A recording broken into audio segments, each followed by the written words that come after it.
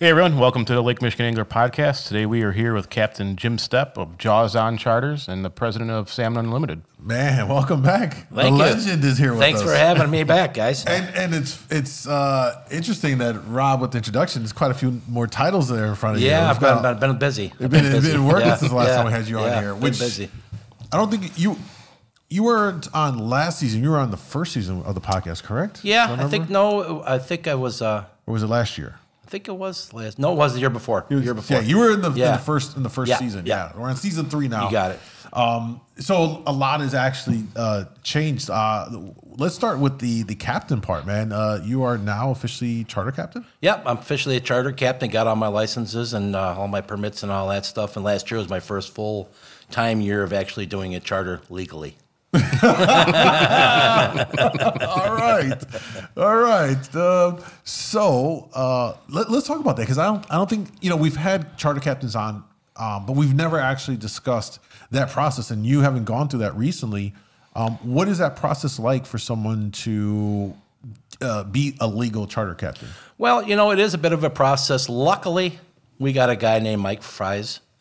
Great guy. He puts the class on here at North Point Marina. And it was just a great class. It was a great experience. I think even if you didn't want to be a charter boat captain, just going down and going through the rules of the road, let's say, of being out on the lake and proper procedures and all that stuff, and just having that background of doing that. I've been on the lake for 55 years, believe it or not. I've been out there fishing for 55 years. I started when I was 5 years old with my dad. We started fishing out there. So there's a lot of things in the whole charter thing side of it's a different story, but just learning the rules of the road is unbelievable. There's stuff out there I had no idea what I was doing, but now I do. And now when somebody's doing something wrong, you're always right.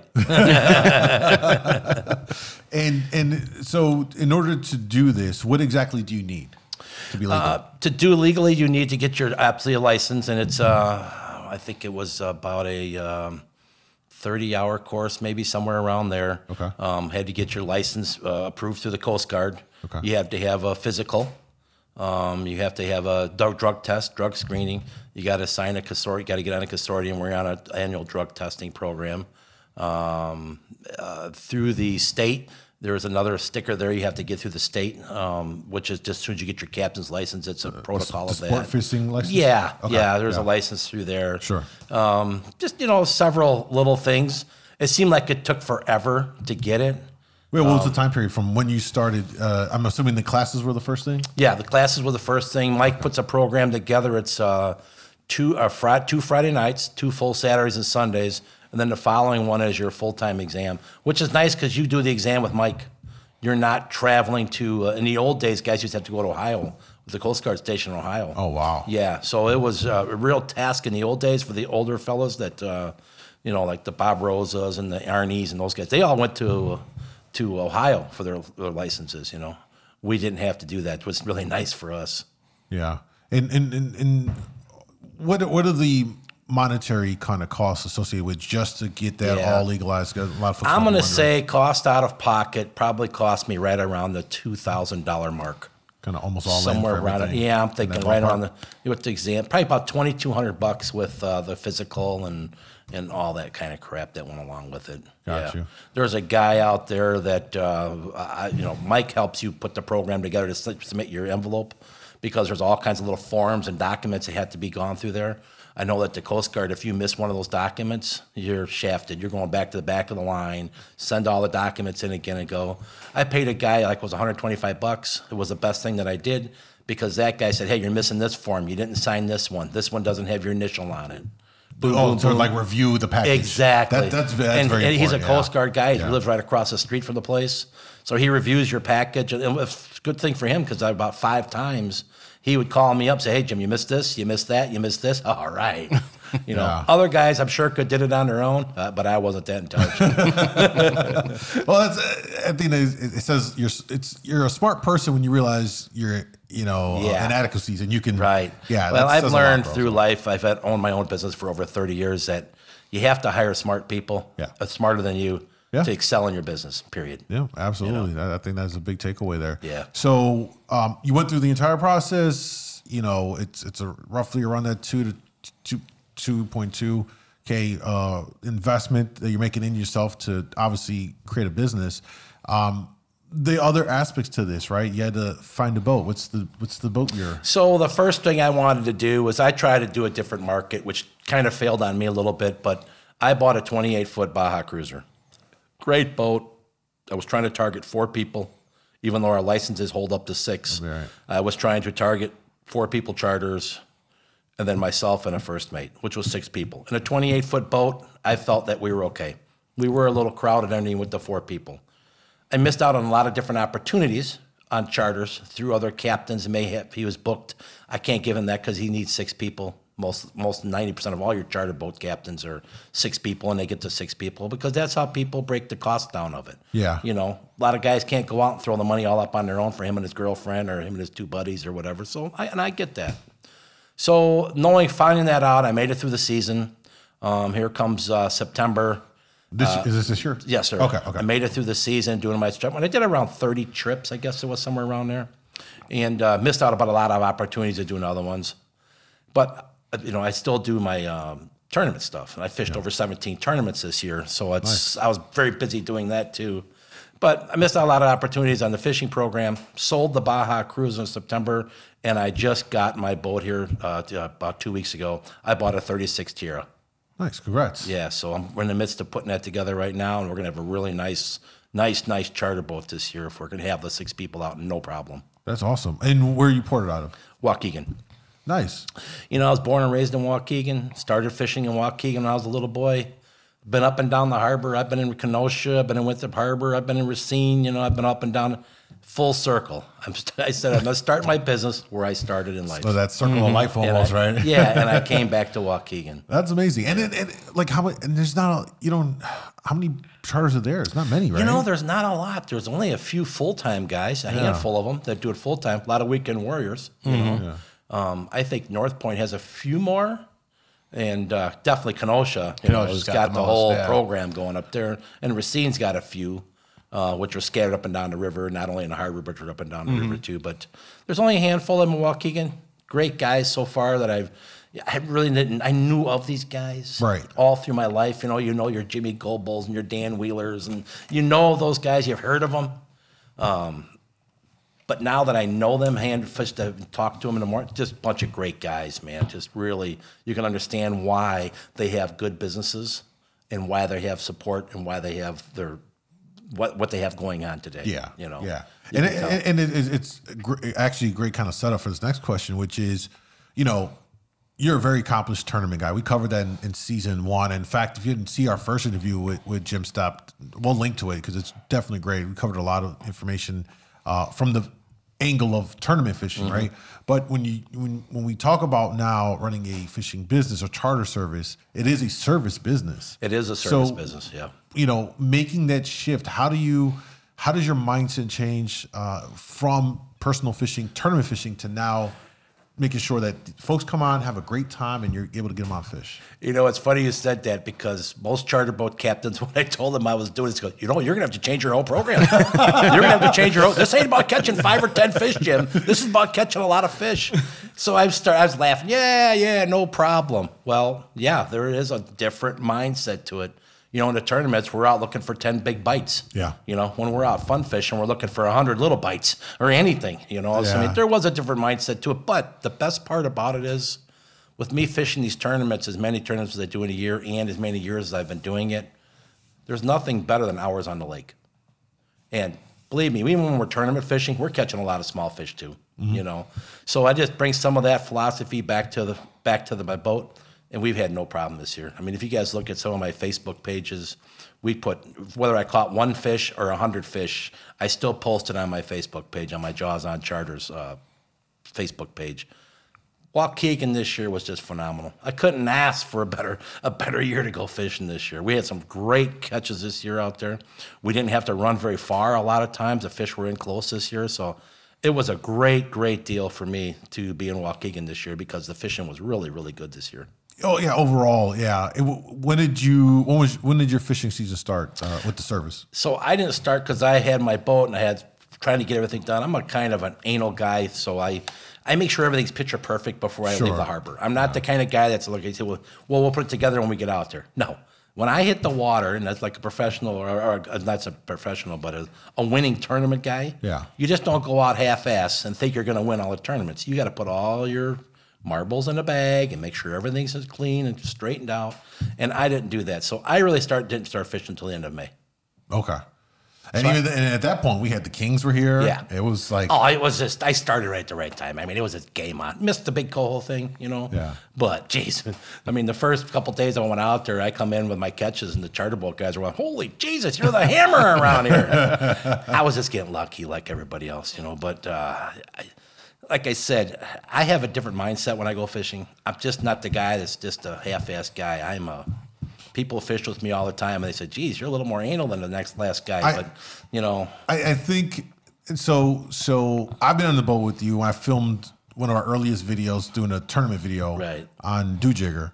And I think the common word that people will use to describe your kind of fishing is intense. I think that's the best word. Right. It's intense. It is intense, and that's my wife doesn't go fishing with me anymore because she goes, "You're just too intense to have any fun."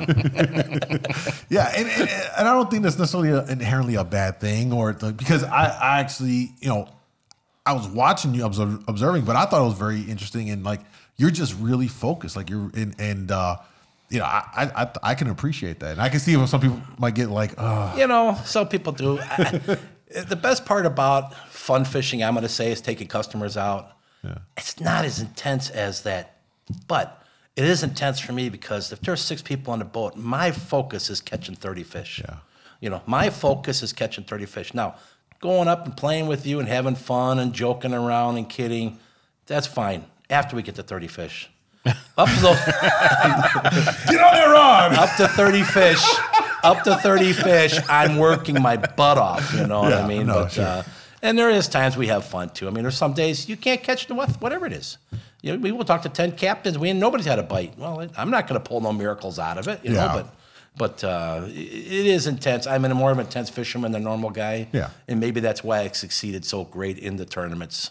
I mean, right? There's something to say about you. Obviously, something about your approach that works. Yeah. Right. And then obviously specifically in tournament fishing, you know, being out of Waukegan though, it seems like in a great position though, because I mean, how impressive has it been for Waukegan the last couple of years overall? Throughout the year, the fishing has been. I mean, it has been out really of all of Illinois. Yeah. That port, fishing out of that port has been just great. Yeah. It's been an opportunity for shore guys, boat guys, kayak guys, consistently. Yep. I think a lot of it's got to do with Waukegan is we don't have a lot of traffic out there as much.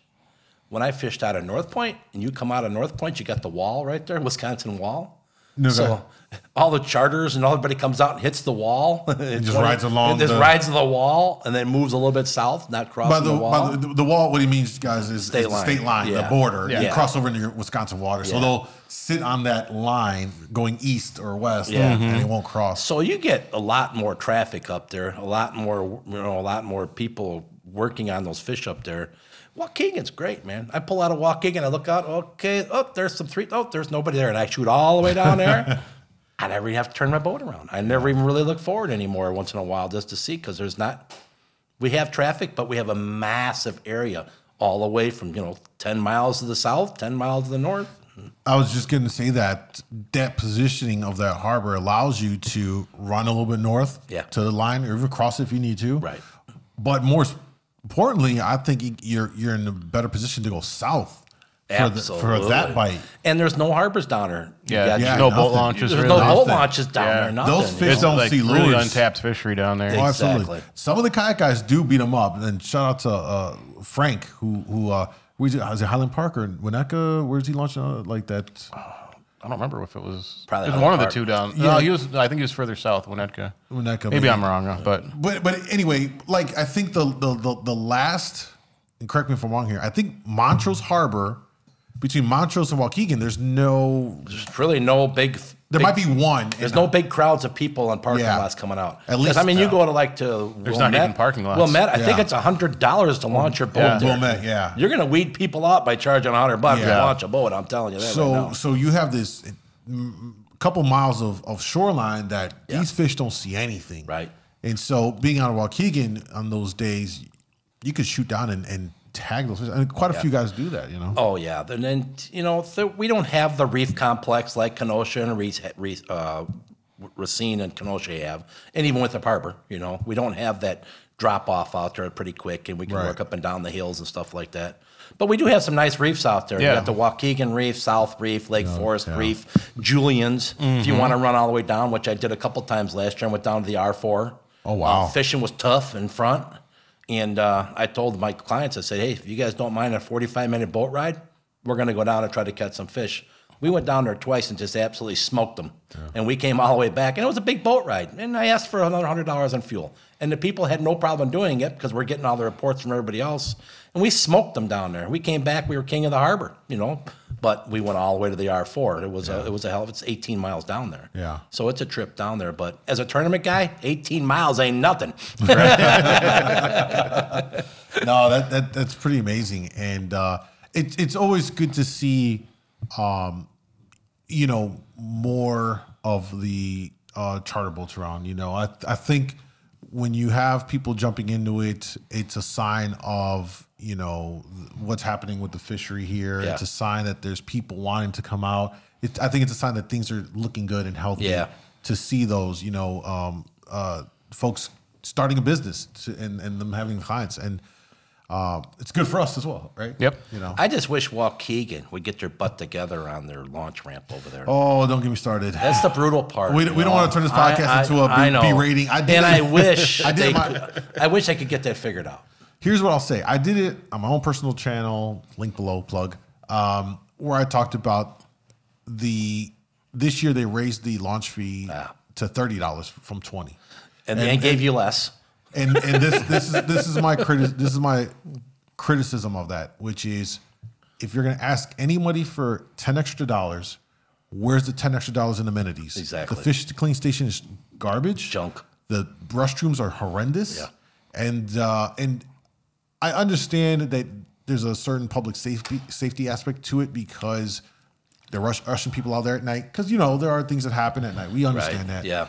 But I also don't think that anglers that are should be penalized. Whether you're from shore, you want to fish from the pier head at night. There's good fishing happening at night. Maybe there's a special pass that anglers get that allows you to be there versus people that shouldn't be there. I don't know, but there's got to be something. $30. There's got to be something that the Port District can do, and then Bay Marine, because Bay Marine's got a lot of skin in the game there. It seems like these days, a skin in the game. There's got to be something those two people can get together and put some kind of program together for the angler. Yeah, and even if you did a yearly thing for a fisherman's pass, pier pass, the guys would be okay. I could put 20 for the year or whatever, just so I can fish at night, or do. Yeah. And they can get money. Like there's so many different ways, like you said. And again, I don't want to drive into this, but it's something I'm very passionate about because I fished that all my life out of there, in the kayak, and I stopped because I'm like, I can't justify that. It's sad. Yeah. Hopefully things change. That being said, well, that's awesome that you're doing it. You're going into year 2. What do you think after year 1 of chartering? What lessons learned are you going to roll into year 2 and apply, do you think? Well, obviously the boat size. Having this boat size, we canceled I don't know how many trips last year because I really stood for a 28-foot boat. Don't get me wrong, the Baja was a great boat. 2 to 4s, I'm not having fun, and the customer's not going to have fun. And I had a few customers upset about it. We're not going out there? No, we're not. It was rough out there, and the Baja just didn't handle the 2 to 4s. 1 to 3s or less, we were going fishing. Well, as you guys seen last year, it was a little windy. Yeah, and August was rough, we had some problems with trying to get the boat out. We canceled a lot of trips last year over it. This year, we won't have to do that. This year, we're going fishing. These 36 tiers, 3 to 5s is not uncommon to go fishing in. Mm-hmm. And that's a pretty good threshold. Yeah. Mm-hmm. So after that, that's going to just eliminate all my cancellations that I was doing last year and fishing a little harder. I am going to step back a little bit from some of the broad range tournaments that I've been fishing in the past, just to try to put this boat more in the maps, the Jaws On boat, the Jaws On recognition and the history of Jaws On and all that stuff, and just trying to put that more in the record books for people. So, and myself. Yeah. Make it more exciting. And I'm guessing there's going to be a certain level of like learning a new boat and kind of how it's pulling, how it's working. Well, it's funny you say that because as people know, and I've had a lot of boats. It seems like every 2 years I'm like, okay, that one's done. I'm done rigging that one and getting all the stuff fixed up on it. It's perfect. Sell it to somebody. I don't think I'm going to have any problems. I'm lucky enough, even during the year, I get to fish on other boats, and I drive a lot of other people's boats, and handle a lot of stuff. And through my tournaments experience, and then being on, top 10 boats out there fishing all the time and stuff, I see what works, what doesn't work, and how I'm going to program my stuff. And I don't think I'm going to have no problem with that. Awesome. Plus, I have a great boat. These 36 tier is the staple for charter boats on the Great Lakes. Yeah, and I mean that's why I told myself this time, if I'm going to get it, I am not messing around with anything else but the staple, and this is the boat to have out here. That. Yeah, awesome. So, referencing back to when Rob introduced you, he mentioned captain, but he also mentioned Salmon Unlimited president. Yeah, so this year, Jack Oles was our club president for the last 6 years. He did a great job. It was time. I've recently sold my daytime business about 2 years ago, and can kind of have some. I retired. Jack he was there for 6 years. He wanted to step down. He did, like I said, did a great job. And I've been in the club for 15 plus years. I've been a board member for 10 plus years. I was vice president. Been up and down the alley. I've, the whole thing. So I know pretty much well ins and outs of the whole thing of Salmon Unlimited in Illinois. Then I decided this year that, I'm going to take that job on and try to turn this thing, not turn it around, but build off of it again. Salmon Unlimited at one time, we had 2,500 members. They did 2 meetings a year, one down in the city, one down up north here. Obviously, things have changed fishing-wise for the people. We're up to 350 members now. It's been stalemated there for about 3 years now. My goal, really, in the next couple of years, is try to get to 500. Pick up another 150 members somehow, and put some programs together. This year we're trying to get a veterans outing together this year. That's something Salmon Unlimited Illinois hasn't done since the 80s, believe it or not. We changed our format for our club tournaments around. It's not more just a handshake and you did a nice job today. There's actually money involved this year. So I got that pushed through the board, and we're going to have a big outing for that. I got a lot of good visions for this year and the next couple of years. So I'm hoping I can step up and make the club great again. Yeah. So a couple of different things you touched on there that we could dive in a little bit on, which one, with membership, and even more broadly, I think this applies to any all other clubs, but where do you see the opportunities for onboarding new members and growth in that area? Where do you think that lies? Well, we've been stuck at doing our meetings at one place, which is in Elk Grove, for the last 15 years I've been involved in it. We've been down in Elk Grove, a couple different places there. We got a great place now, T Woods Bar and Grill down there, Thornwoods Bar and Grill. The guy down there is a super nice guy, and he gave us a beautiful facility to have our meetings down there. Really nice, clean. They have a bar there. You can have food there. I mean, it's really a nice place to have our meetings. So that's number one. Number two is I'd like to maybe have a couple meetings north, something we haven't done in the past. Maybe have them down at the yacht club at the North Point, North Point Yacht Club down there with the Harbor Yacht Club. Maybe have 1 or 2 meetings down there. Try to get some of the people up north up here that are in our club that won't travel down to Elk Grove on a Tuesday night. Right. And I understand that. I live in Palatine, and I'm just trying to go, 16 miles. It takes me almost a freaking hour to get there in the traffic. I understand that. But I think if we had 1 or 2 meetings a year up here, we may be able to bring some of those people that are in or maybe in the club or want to be in the club into that. Number two is just doing more outings, maybe like the veterans outing, letting people know that, hey, we're doing something. One of my big things I'm trying to get going and trying to figure that out is 2 things: the Waukegan cleaning station. For starters, the North Point cleaning station, Salmon Unlimited had a lot to do with that. We invested a lot of money. Those tables, sprayers, all that stuff is all from Salmon Unlimited Illinois. All the money that's your membership for Salmon Illinois has been going into that cleaning station now for about 7 or 8 years probably. We paid for those stainless steel tables we put in there. Last year we came in and put the boards on top. I was down there mid-season, put all new hoses on and new sprayers on there and stuff. And it just takes time and money, but that's what your membership fees went to, stuff like that. Well, that's great for the guys in North Point, but what about the guy in Waukegan? What about the guy down in Diversity? What about those guys down in South? I would love to start working on the Waukegan cleaning station for starters. You know as well as I do, that thing's crap. Man. I go over there. I don't use it because we clean our fish in the boat when we come in. But when I go over there, and I'm always asking, how's it going today at the cleaning station? As the garbage cans fouled up with fish and it's falling over the side, and there's fish piled up all over. It's just crap. You can't have that thing like that. Yeah. I would love to see Bay Marine, which I believe is most of that owns that cleaning station anyway, that area right there. Let us facilitate, come in there and help us clean that deal up and get that thing working. I think if Salmon Unlimited was to do that, obviously, people are going to see that. Hey, maybe I should become a member of Salmon Unlimited. Same thing down in Chicago. I don't fish down there. I don't go down there, but I do get a lot of reports from down there. They don't even have a fish cleaning facility down there. Nothing. No. Not even a cleaning board or nothing. Nothing, no. Why can't we go down there and try to help promote that too a little bit? I think things like that, we're giving it back to the fishermen, the Salmon Unlimited guys. We may be able to get some more members off of that too. Got you. And then you briefly mentioned as far as the club tournament stuff. What do you guys got going on with that? So this year, our club tournaments, we usually have 6 tournaments every year and a makeup date. This year we're going to go to 5 and 1 makeup date, but this year is better than ever. We are going to have a boat of the year, which we always have every year, and normally every year a boat of the year, he gets this. That's the guy who accumulates the most points in the 5 tournaments. This year, I think it's a best of 4. He gets to get a plaque. This year, we're doing it. We're going to get a plaque too, also, but money's involved. It's $3,000 for boat of the year this year, $2,000 for second place, and first place is $1,000. In order to be into that program, though, we are asking for you to pay up front for all 5 tournaments. It's $50 a tournament, $250. You have to be paid up by May 4th. May 3rd that evening, your $250 to be into that program for the season. If you don't, you will not be eligible for the Boat of the Year money. And the Boat of the Year money is $3,000, $2,000, $1,000. We're also having our weekly tournaments on their dates that we have listed, and we probably put that on the notes too. We have a nice sheet built for that. Okay. For the dates.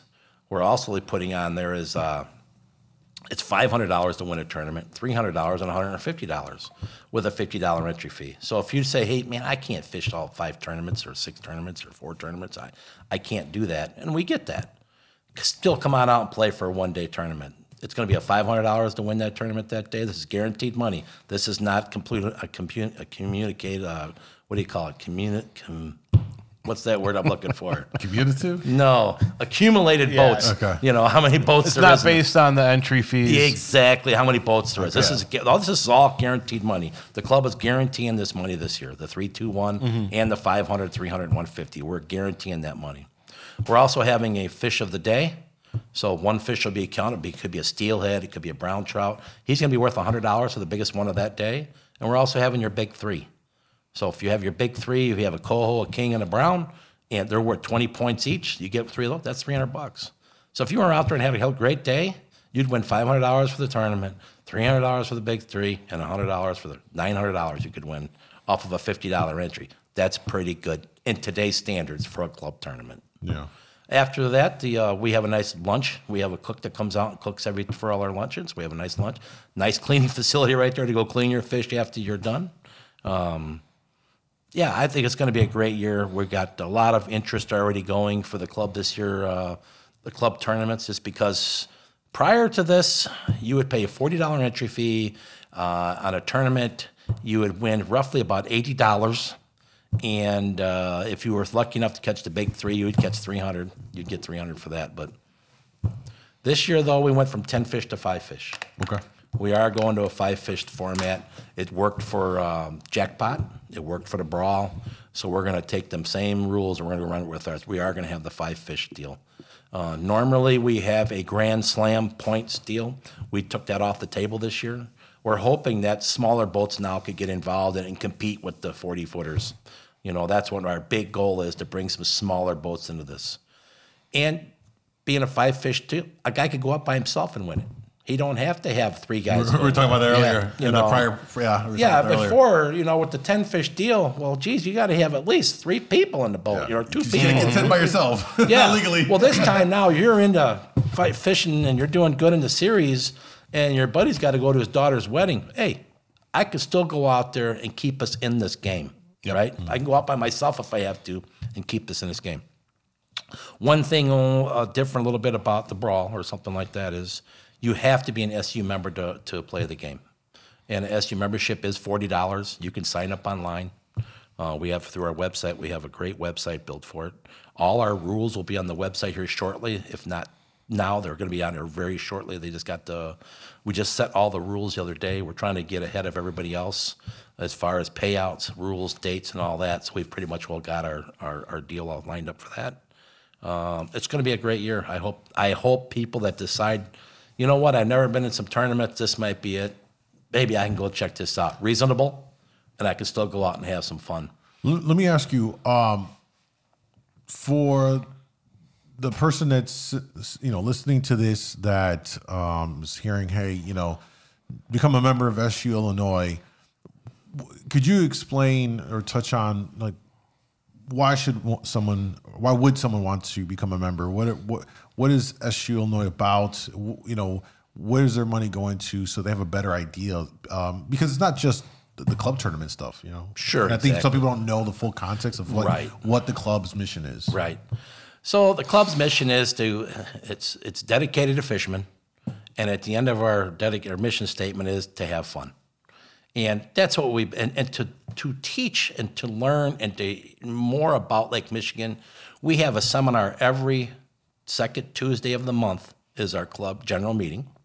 And at that meeting, we had great speakers. I mean, just some great speakers, not only about how to catch a fish, the lake itself, the lamprey eel. We had one, a great person, the Coast Guard came out, the DNR comes out. We get 4 or 5 great speakers every year.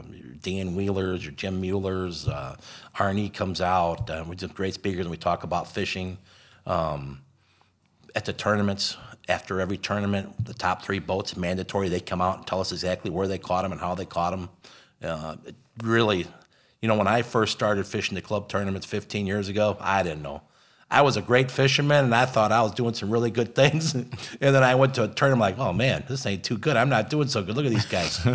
But you listen to those guys, and you get reports, and, hey, man, that spoon, that flash or fly, oh, man, how'd they run that? They're running it what? Doing what with that? Next thing you know, you're winning tournaments, and you're boat of the year, and you're that guy now. So if you decide that that's the angle you want to do, then you go out and you join the clubs, whether it be us or SU Wisconsin. SU Wisconsin's a great club also. They got a lot of stuff going on up there, a little bit more than SU Illinois, but we're trying to catch up to the what those guys are doing up there as far as the amount of time they donate to different things. Yeah. The weir, the cleanup stations, the life preservers they put out, the homeless, it just goes on and on and on what SU Wisconsin does. SU Illinois, we're trying to do the same thing, but we can't do that without great members. Yeah. We need great members to do that. Luckily, like I said, right now we're up to 350 great members right now. There's only a handful of those members that actually really step up and do a lot of things, behind the scenes. And hopefully this year we can actually bring some of those people to come up and help the people that's been doing a lot of work all these years, Yeah, it really is and can be almost like a cheat code in the sense that, you really open yourself up to a network of people for that information, for that help, guidance. Through me being in a club for this many years, you wouldn't believe how many friends I have in the fishing community.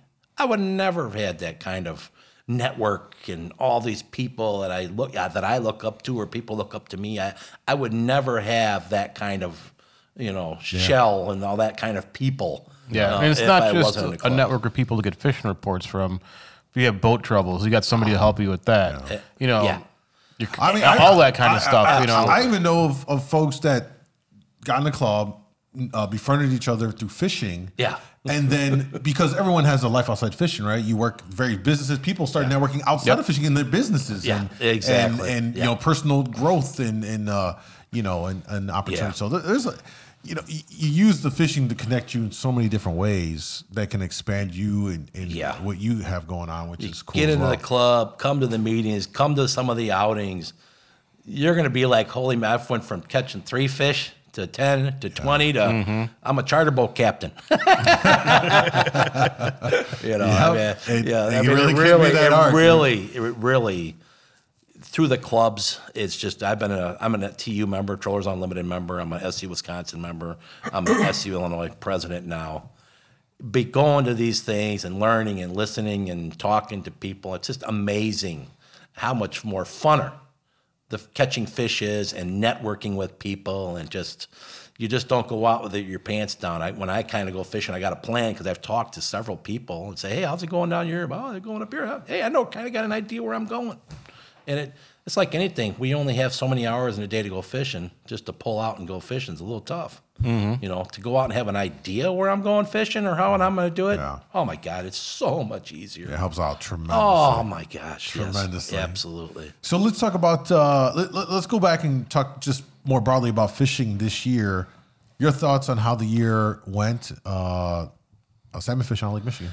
Salmon fishing. So I got to, luckily, you know, I fished from Door County. I was up at Sturgeon Bay during Salmonorama. I was up there for the 9 days. Fishing was a little tougher than it has been. The cold water had rolled into that reef, which happens a lot up there to that big reef up there. We had a lot of cold water roll in. When that does, it freezes those fish out, and obviously they move off of there. It was too cold? It was too cold. Was like 40 or below? Yeah, it was cold. It was like 42 degrees, 44 degrees. Yeah, that's not. And the salmon, they just get froze out, so they're off of there, you know. We had 2 unbelievable days up there where the north wind came in, and up there, the north wind is what it's all about. North wind blew that warmer water in, blew the cold water off there, and we had 2 unbelievable days. I think we caught 40 kings both days. Wait, run that back. You said the north wind blows water. Yeah, because we're farther north. Well, okay, but I'm thinking. Okay, let my brain settle on this. You're already at the top of the lake. Pretty much. Wouldn't the further north you are, the colder it's going to be, right? Wouldn't it blow that cooler water? Yeah, I don't know the philosophy of it, and I may be wrong too. I'm not lying to you, I may be wrong too. But I know 2 days they had a massive wind change, and it was so rough out there. The 2 days we were out there fishing, the first 3 days. After that, it was game on. I mean, we just smashed the kings up there. This year, you wanted to be all the way up at the island up there, Washington Island. Washington Island. Yeah. This year up there, all the kings were up there. I mean, those guys were, RJ and those guys, they were catching 50 or 70 kings a day, throwing 20-pounders back one after another, log after log after log back. And that's interesting because last year, Salmonorama, we saw all Sturgeon Bay was smoking the big ones, right? They were in the top 10. I was there last year also, and we just had a blast up there. We were there for 6 days. We caught 147 kings. One coho and 1 lake trout. Wait, so let me ask you this. What is it about that area that drives, at least what we saw in the last couple of years, and to my knowledge, you have more experience up there, but in the last few years, you know, I would consistently, and I use Salmonorama as a gauge because I don't fish up there. Right. But so that during that week, we'll see them, you know, out of the top 10, 6 of them are from Sturgeon Bay catches. Yeah, right. So what is it about that area that seems to drive those kings up there? And generally speaking, seems to be bigger on average size kings that are up there. Well, I really think they just got a lot more reproduction up there. You know, we only have our stockings here, but the reproduction up there, so they're all staging from those big harbors up there. Well, yeah, and you've got the Strawberry Creek where that gets the biggest Wisconsin stocking. Yeah. So that's a part of it too. You got Sturgeon Bay, the river that comes out of there. I mean, they're just all pre-staging up there. But they're all on that bank. The bank up there is freaking incredible. I mean, you just drive all of a sudden, choop, straight down. And then the people fishing on that bank, if you've ever been up there, it's just like... Well, I heard it's like a conga line. My God. You better be heading north inside, and you head south outside. So you go down the bank, and you turn, you come all the way down. You don't turn and go back into the bank again. You'll be chopped off. You got to come down, and it's this big, long circle up So do guys just like pull lines and just shoot back up, just get back in line? Some people do, but most of us, because you run the bank early, fish roll off the bank in the later morning. So coming back the other way, you actually picks them off. You catch them the other way too. A lot of times we'll catch more on the second round coming off outside the bank than the inside the bank. Because you're fishing the inside in the dark. You're leaving that harbor at 3:30 in the morning. no doubt about it. It's about a half-hour run out there to the bank. Oh, so it's a little bit of a drive. Yeah, it's not right there. It's about, I don't know, 7 miles out there, maybe 8 miles out there. Yeah. To the bank. Wow. And then you're launching somewhere in Sturgeon Bay. You gotta There's just if you're launching in Sturgeon Bay, you got a little ways to get out to get to the lake. But this year was cool because I did go to Egg Harbor. I fished up there. We were just trying to different places. So we went up there. We went to Kewanee. We went to Algoma, which was really cool because I never fished a couple of those old staple towns. You know, I mean, you go into their restaurants or bars and it was all this cool old fishing stuff. Algoma was a little tougher because I think every freaking charter boat in Lake Michigan's in Algoma. I never seen so many charter boats. They have a big charter population. Oh my God, the whole place was charter boats up there. Really? Oh, unbelievable! I don't know how many boats are there. So that's really interesting, right? Because I would presume here that if there's that many charters there, clearly there's some good fishing. That you know, there's obviously a lot of people that want to go out of that area. What is it about Algoma? Again, we need to make we really need to go up to some of these places, Rob, and like you should check it out because I tell you, like Algoma. I think Algoma has that bank reef that goes all the way up to Sturgeon Bay. Yeah. So it's all kind of part of the same thing, the same fishing there. Now, it's not near as dominant looking as it is in Sturgeon Bay. Yeah. But it's like our hills here. You know, you start and went to Harbor down by the hotel, a little bit of something going on. Yeah. But by the time you get up to the lighthouse, holy moly, there's really something going on here. Yeah. You know? And it's the same way up there, too. It's just a lot longer, I think, than it is here, our hill here. Yeah. Got you. So any differences in terms of how you're fishing, maybe some of the lures? You know, like we've noticed just from talking from folks or hearing from folks, you know, on the Michigan side, they're using, they might use, you know, they'll use a lot more spin doctors than we do. Or like run more blues on their flashers. Well, it's funny because like I'm fortunate enough that I get to fish over to Michigan four or five times a year too. I go over there and play. It's a whole different lure setup over there than we use here. Right. I bring all this. Ooh, I'm going to go back home with this flasher fly combination. Can't catch a cold with it over here. Or the other way, I'll bring some stuff over here. I go over there. We can't catch a cold on it over there. So I don't know what that is, but it's a different fishery over there on our side. I could tell you one thing. It seemed like on the Sturgeon Bay, Algoma, Kewanee, flasher fly was definitely the thing. A flasher fly, not a spin doctor. Flasher flies was definitely our #1 thing to catch big fish. This is July timeframe? This wasn't during Salmonorama. I only go during Salmonorama so up there. Middle of summer. Yeah. It's kind of like July, first week of July, second week of July. Second week of July, yeah. Yeah. Flasher fly by far was really hot up there. Seems that's where we caught our bigger ones. Caught a lot on spoons. Caught a lot on spoons too, but the bigger fish were all caught on the flasher flies up there for us. Did you also run? No, I just accidentally bumped you. That's I thought you were just touching my legs. You wanted? I don't know. What is that? Okay, so that's pretty cool, and this is something that we got invited to go up there with. Al Johnson. Johnson, yeah. We didn't get he was fishing up by us too. Yep. We kind of networked with Al when we were up there. Yeah. We got to definitely get that experience and more importantly document it on film. To see all the boats is like, what the hell? Where's this guy going? What's that? Cut him off. Also, you look over and you got one board inside your board. Well, this don't look good. It sounds like it's kind of combat fishing. It is true combat fishing, really? More than I've ever fished anywhere in my life. Because you got that bank. And if you're the inside guy and there's a guy trying to overtake you, you say, hey, I'm at 1.8. This guy's trying 2.3. He don't want to get too far out. He's going to get up and he's going to start edging you. Next thing you know, you're up over the bank. And when you're up over the bank, you're full of zebra mussels and this crap. And I mean, the bank is pretty steep right there. So you don't let anybody put you over the bank. And that means running your boards inside his boards. That's what it takes. What's the like here on top of the hill, you're at 60, 70, whatever, 80. As it banks off, what's the So it's about, let's say it could get up to 40 feet pretty quick and 120. So it's a pretty, so 40, 120. It's a damn good bank. Yeah, it's way more bigger than our bank is here. Yeah, way bigger bank than it is here. So that makes sense about them edging you in. And when you come back to the outside, you're at 200. I mean, that's just, boom, right there. You're just, you're about quarter mile. Yeah. From that 40 feet to 200, you know what I mean? So it's pretty close. Oh, it's pretty close. Pretty interesting. That'd be cool to fish out of a kayak. It's so there's a long run to get to. I know. You wouldn't stand a chance. No, you got a mothership. Someone put it on the boat, drag it out there. You imagine all the boats confused about what's happening out there? Like, what is this guy doing out here? No, I've never seen a guy in a kayak, and I spent many hours up there. I've never seen a guy trying to tackle that in a kayak, man. You'd get run down. Yeah, that'd be hilarious. Yeah, because we're talking not 10 or 15 boats. We're talking 100 plus. Wow. I mean, they're coming, and they're coming from Bailey's, they're coming from Sturgeon Bay, and they're coming from Algonquin, Algoma, right in there, you know. Yeah. A lot of guys start in Algoma, they throw all the way up past Sturgeon Bay, and they throw all the way back to Algoma. There's your 8 hours. Go in. Man, that is very interesting. Same thing as Bailey's, too. Yeah. Mm-hmm. We went up to Bailey's this year, too. It was cool because I was kind of on a port trip. You know, hey, the fishing's not good anywhere. Let's just go check them all out. We went down to Kewanee, like I said, Algoma. We went to, Egg Harbor up there, Bailey's. We're in Sturgeon Bay. The only thing I didn't go up to the Rock up there. I wanted to go up Washington Island. We just didn't go up there.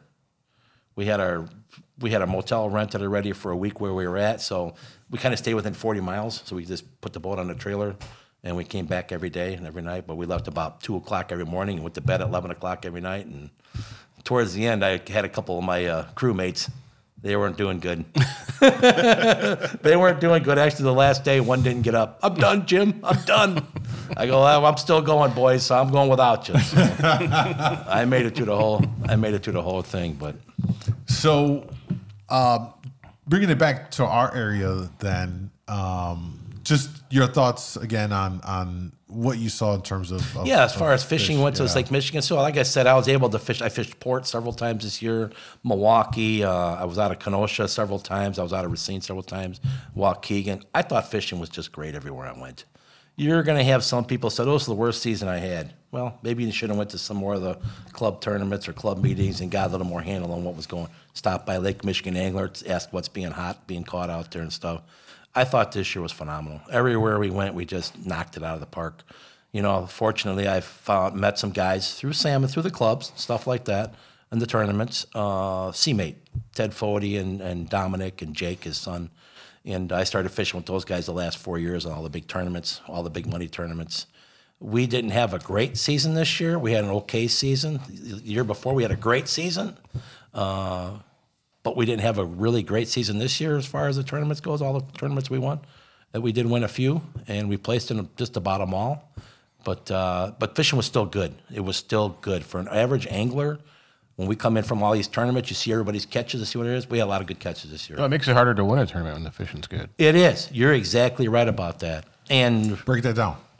Well, yeah, because anybody can catch them. Anybody, yeah. You don't even have to be good to catch fish. You just got to be lucky, a couple lucky ones and stuff like that. So Rob's right, and I think the fishing was good this year, and it kind of hurt the big tournament guys, the big dollar guys. I mean, look at the guy who won the jackpot this year. Look at the guy who won the brawl this year. Mm-hmm. Never even heard of these guys before. Normally it's your Rainmakers, your Phoenixes, your Jim Boat, Jim Jaws on, Seamate, that's usually when you hear the Stormtrooper. Those are the names, or Hog Gone. Those are the names you usually hear. Did you hear those names anywhere this year in the big tournaments? Nope. Because everybody went to 5 fish, which helped out a bunch, and we had great fishing this year, which really helped out a bunch. Everybody caught fish. Yep. So in essence, does it level the playing field to an extent? Absolutely. I think the 5 fish really leveled the playing field, just killing those 5, because normally, like anybody, when I was younger and I still pulled 5 fish, and if you got 5 fish, you got a chance of being someplace, being somebody, beating somebody up to be up there in the top, and as like Rob said, I just think fishing overall was good. Every port that I went to this year was just great fishing. Yeah. We caught fish, cooler fulls of fish everywhere we went this year. It was really, really good. Yeah. What are your thoughts on King specifically in terms of numbers and size? Well, thankfully, some Kings did stay around here this year. I don't think they blew right by us and took off up north. Yeah, they really stuck around. They stuck around longer. Yeah, and the whole summer, not just the beginning, the whole summer. I mean, it was some of our last trips was the beginning of September. Obviously, we're out fishing for those lake trout, because that's what we have down in Waukegan in September. And I would catch our lake trout, our limits of lake trout, and I go, hey, we're done in an hour and a half on, all our lake trout. And I said, hey, you guys want to try some silverfish? I'm going to run back into the 100-foot range, and we'll throw a spread out for a couple hours. I was still catching a lot of silverfish in September. There's nobody fishing for them. Nobody's fishing for them. Most charters, you know, they go out, pull their lake trout, and they go in. Yeah, I'm a little different. I'm out there to go fishing. You know, not only do I want to do a charter and I want to generate revenue, but I don't want to go in. I want to go fishing. I mean, I'm the kind of guy that's, we're 5 hours into the charter. Well, you guys want to hang around for a couple more hours? I'm in. The poles are still out. Let's go back to fishing. I just love fishing. I could stay out there dark to dark every day. It doesn't bother me, you know, so normally my 5-hour trips turn into a hell of a lot longer just because I want to stay out fishing. There you go, folks. If you want extra time. All you got to do is let them, hey, Captain, don't you really want to go fish some more? Sure. I always tell people, you got anything going on this afternoon? Anybody got to take a pill or anything? Because I'm still fishing. If you guys want to fish, let's fish. Isn't it hard, though? I can only imagine on the charter side of this, you're on a really good bite, and the clock expires. You're like, on one side, it's a business, it's a service, you paid for the time. But for the personal fishing side, like, I don't want to leave the bite. It's on fire right now. Like, it'd be hard to leave, right? And I don't. I don't. I just that kind of guy, you know. And I get some flack off of other charter boats like that. You know, hey, 11 o'clock, let's play back at 11 o'clock. It's 12:30. Well, I was having fun. You know, I was having fun. My people were having fun. We're all having fun. Doesn't cost that much more gas to troll for another hour. It's when a runtime is where all our money goes. You know, our number one killer for any charter boat's the fuel tank. He's the number one. Takes more money than the slip fees and the, you know, haul out fees and the winter storage fees and all that stuff. It's the gas. I mean, it was $5 something a gallon this year down there in Waukegan, but it was more than that. It was in North Point. Racine was the cheapest place around. But for one reason or another, it usually is. And the guys in Kenosha, most of the big guys pump their own gas, so they take their own fuel. They could get their own fuel dropped off to them. So, which is a hell of a lot more reasonable. Absolutely. But those guys in Kenosha, they have to drive more, I think, every day than anybody else because they got to get past that hill. And you're in like 50, 60 feet of water for a while. I think it's like 4.5 miles or so roughly to get to. But here's the thing. Here's what's also unique about Kenosha, though, is like you're in that 50 to 60 range for a while.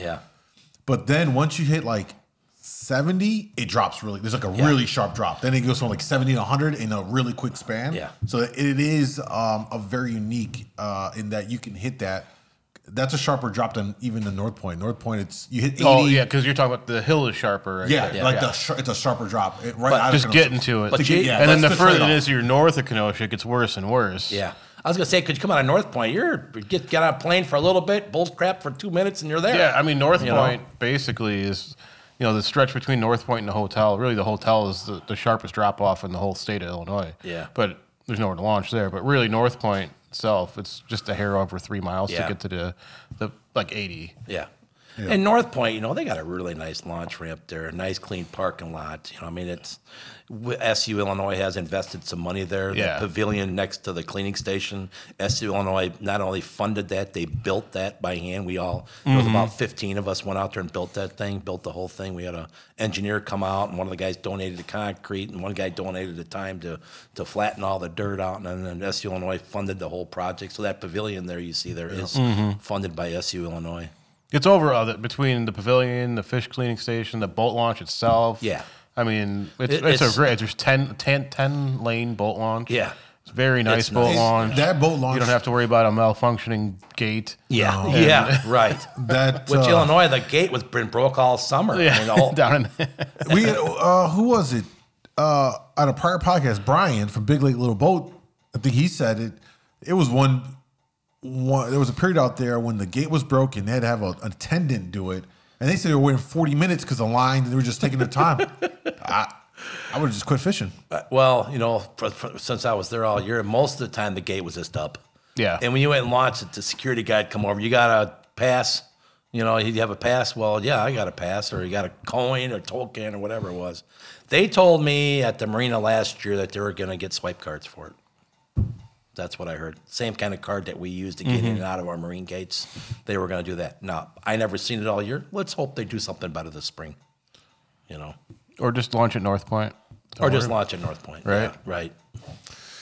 Yeah, only $10. Yeah, It's and I way would less. think when they see declining numbers there, they may start saying, "Hey, we better do something over here," if it matters to them. That's the question there. I when I did my video on that situation, I did my research and due diligence, and I guess it's the harbor masters at whoever runs it, the GM of the thing. I found his LinkedIn, very public information, and I read his background, and he's a sail guy. Yeah, no fishing. Sailboat it's all guy. sailboat Yeah, guy. right. All sail very extensively. And there was a period last year that we talked about. It was public, no secret there, where they were trying to implement essentially like a tax on there. No, there was a quiet time. Were you aware of this? Yeah. Oh, they were trying to get They were that. trying to get that- No motor blowback. started up till after 8 a.m. Yeah. The blowback on that was fast and furious, and they It didn't last long.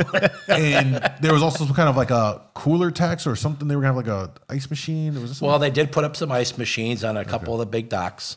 Of course, the charter boats were right over there trying to get our buckets filled all the time. And then they came up with this big thing. You're only allowed to have a small cooler to fill with ice, so all members could use the ice machine.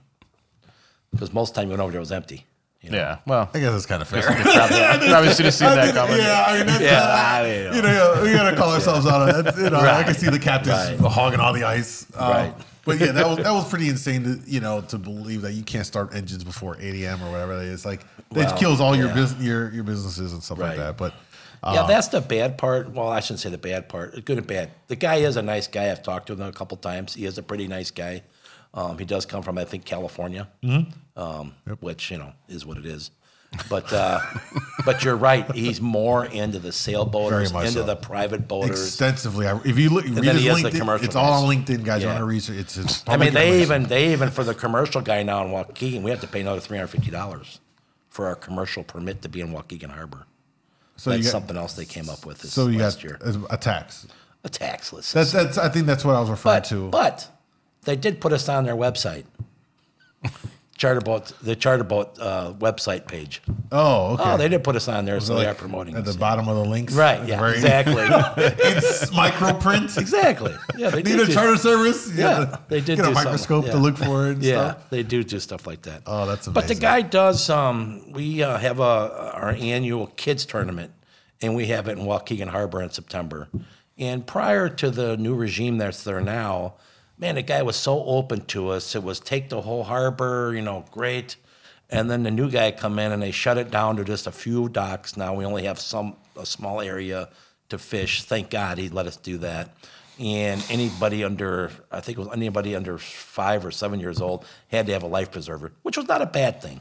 It was I kind of liked that idea when they came up with that, because I think people walk around the dock with 5 and 7 year old kids. Yeah, we've all had them. It's a little young for that. Fair, I think that was fair. We did have our tournament there this year, the kids tournament here. I think we had 85 kids show up again this year, and they did welcome with open arms. A lot of tenants gave a lot of good reports about us, how we ran the tournament and stuff. And so I think that may help us next year to opening up a few more areas for the kids. But the kids had a blast. I mean, them little guys just have a blast.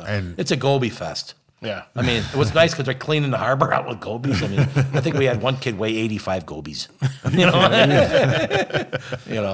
it's just. And then don't let them get into those blue bull gills that are in there. Yeah, right. There's some big fish. There was one salmon caught.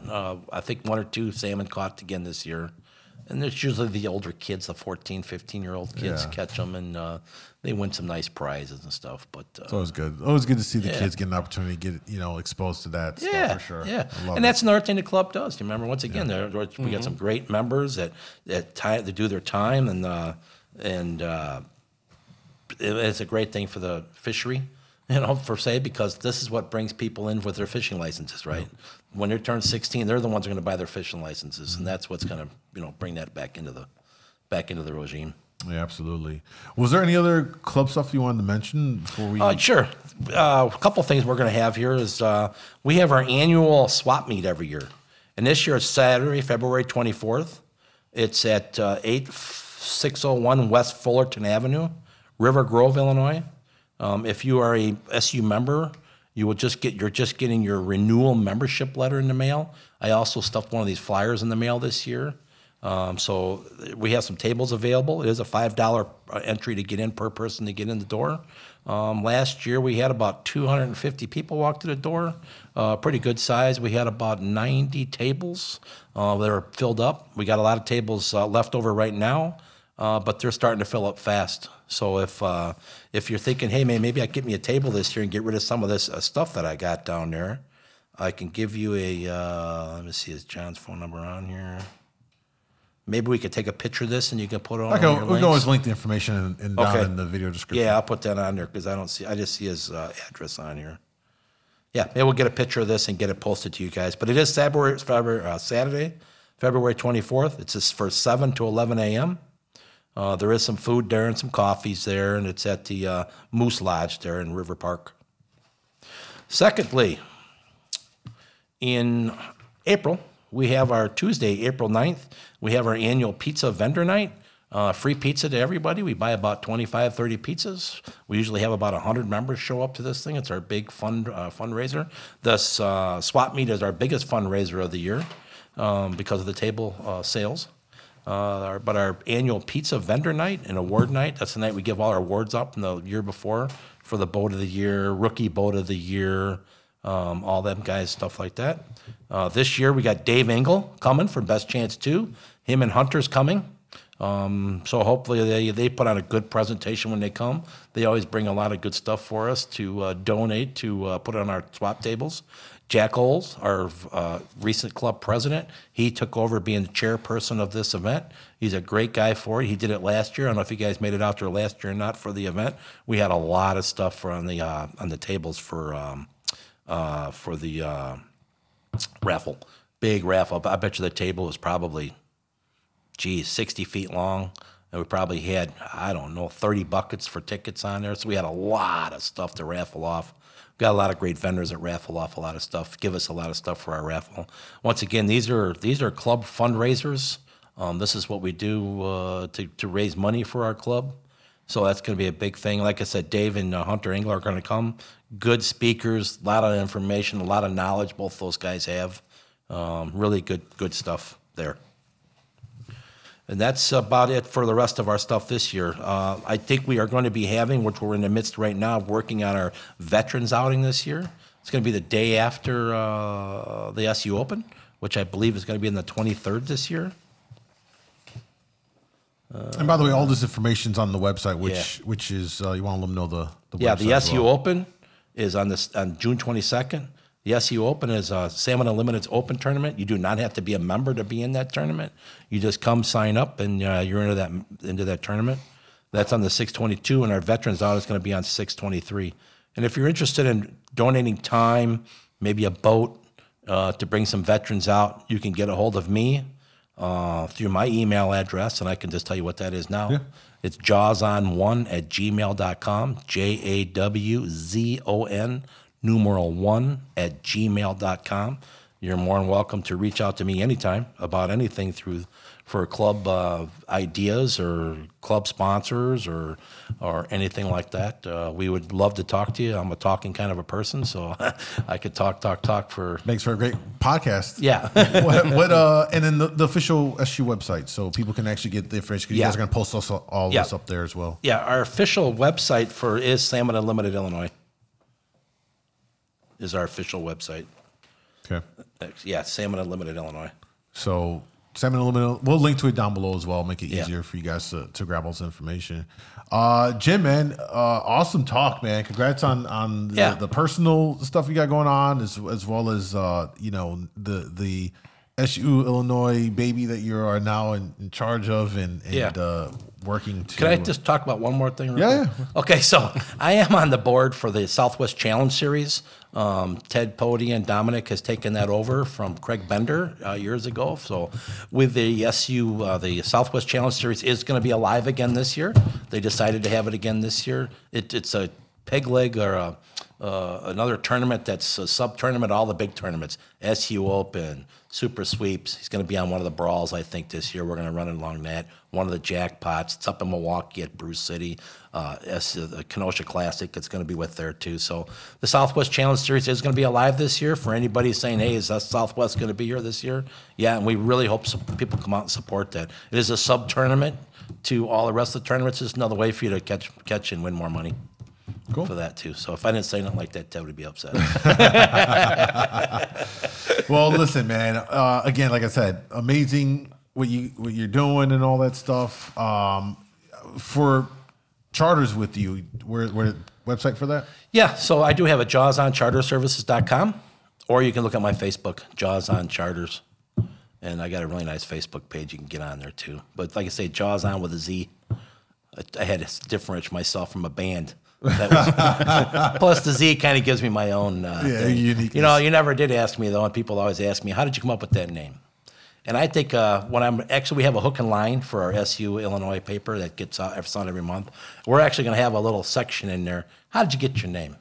So I wanted some people to actually write an article about how they came to name your boat. Everybody's got a name on their boat. And how'd you come up with your name? I'm ready for Phil's boat? No. Yeah, that's exactly what I was getting at. Yeah. Because you have some pretty interesting names like and how'd you come up with that name? Get Bent, Box Stuffer. I mean, how'd you come up with that name? That's I came up with my name, Jaws On, back in the 70s when the movie Jaws came out. I couldn't even go in the swimming pool. I would barely go in the tub because I was so scared of that. We were out fishing. We were way offshore that day. I remember it like it was yesterday. We were way offshore, and I had a hit of all hits, and this thing took out more line and was screaming and screaming, and I looked at my buddy. I go, I got Jaws On. And my buddy looked at me and goes, man, that's a great name for a boat, and it's been like that since the 70s. I probably had 20 boats named that.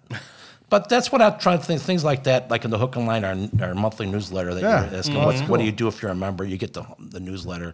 A lot of good information in there. We got a great editor now that's doing the Hook and Line. Stuff like that. Things like that I like to put in there. How did you come up with your name? So if anybody's out there and you got a name of a boat and you're like, man, I want to put a little article, send it to me and I'll make sure it gets on the Hook and Line. Yeah. It's going to be interesting for sure. There's a lot of cool names out there for boats. A lot of. Yeah. I'm sure. Yeah. Man, Jim, always a pleasure to have you here, man. Again, congrats on everything. Appreciate your time.